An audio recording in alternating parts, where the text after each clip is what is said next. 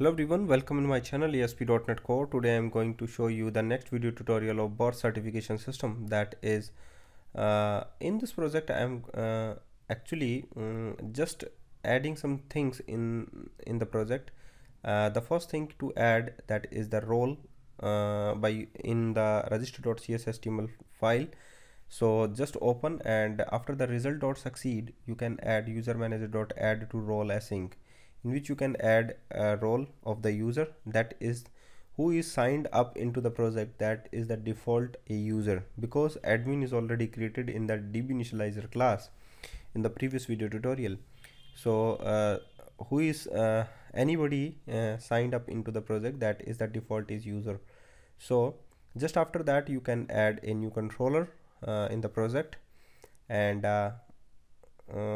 so just open, add a new controller, and that is the controller is related to the child registration form. So select a model, that is the child registration form. A child registration form class, or you can say the model, have some properties related to the child registration form, that is the name, father name, mother name, etc. So also hold two other properties, that is application user ID and the status ID. So how to get application user ID? I mean to say that before filling that form, must to use or you can say must to add a member of the project, or you can say before doing anything in the project, must to authenticate user. So use authorize attribute, and in the child registration form you can add roles, that is the user and administrator, and user and administrator both are access that page, but the anonymous user does not access that page. Okay, that thing is too much simple. So now just you can add a single user in the project, that is a child registration forms of index, and you got at a login, and you can say authentication page. So add a email ID and the password and the confirmation password. By using this you can directly log in into the system, and also add a new role to that user Jacob, and create a new birth certification. When creating or you can say fill any child registration form, that two things is needed, that is application user ID and the status ID. But in the get section of the create does not need, so just removed it, because how to get application user ID? When user logged into the system, then easily get the application user ID, and the status is the default is the pending. So first of all add a status ID, or you can say status class, or you can say status controller into the system. So before adding status controller into the project, must add, or you can say before adding status controller in the project, add user manager for getting user ID into the system. So user manager, application user ID and user manager, and by user manager you get at the user ID, or you can say get a logged in user ID, logged in user of their ID. Okay, so just add child registration form dot application user ID equals to user manager dot get user ID bracket http context, that is the current logged in user dot user. So the next thing is to add the status ID, and before adding status ID into the project, must to add a new controller that is related to the status, and where you got status controller, and generate related to the status class, and you can choose status model.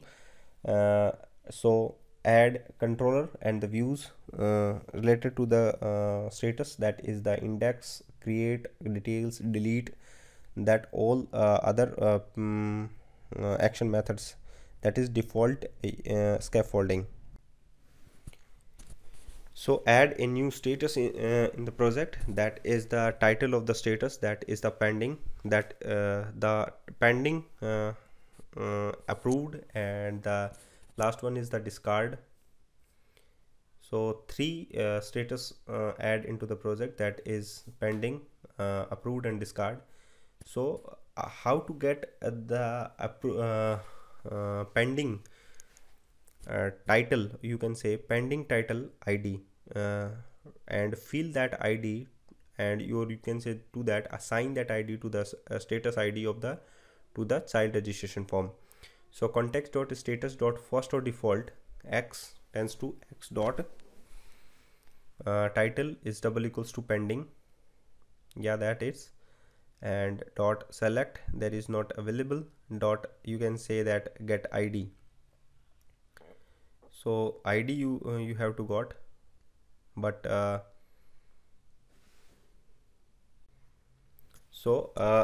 taking a variable name where you can pass that type of things, like where status. By using status you get ID, child registration form dot status ID equals to status dot ID, status dot ID, that is easy. Okay,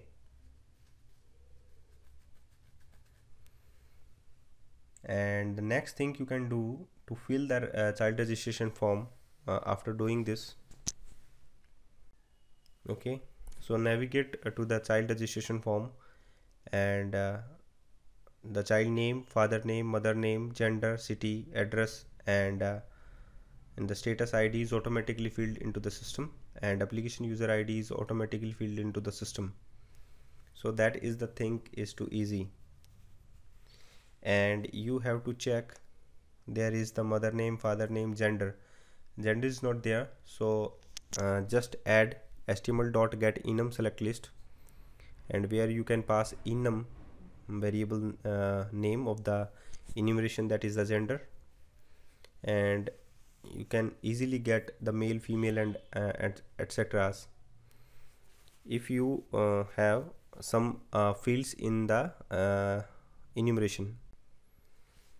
Again, just go to that section, child registration form, male, female is not there, so just father name is xyz, mother's name is xyz, gender is not getting from the enumeration, so just check enumeration in the class of model, that is the child registration form.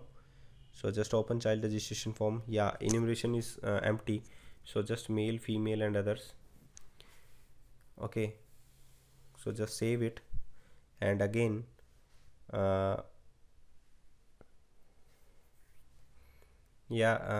just go to that section, child registration form, Smith, xyz, mother's name is xyz, city is New York, and address is New York any city, that is New York city, and 1234, there is the pin code number and the hospital name. Okay, that's cool to add application user ID and status ID. Thank you very much for watching this video. You got that in the edit section, application, there is two application user ID, so just remove and fixes that errors. Thank you very much.